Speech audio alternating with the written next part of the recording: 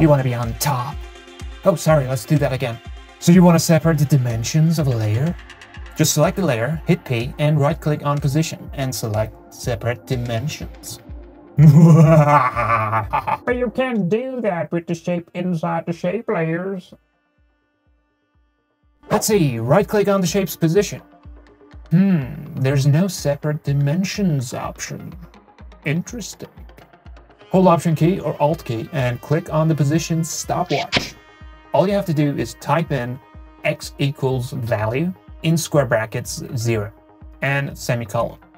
Do the same with y. So y equals value in square brackets 0 and semicolon. Then in square brackets x comma y. Boom! The dimensions are now separated. Cool thing is you can also add a slider to the layer and change each dimension with the sliders. Subscribe!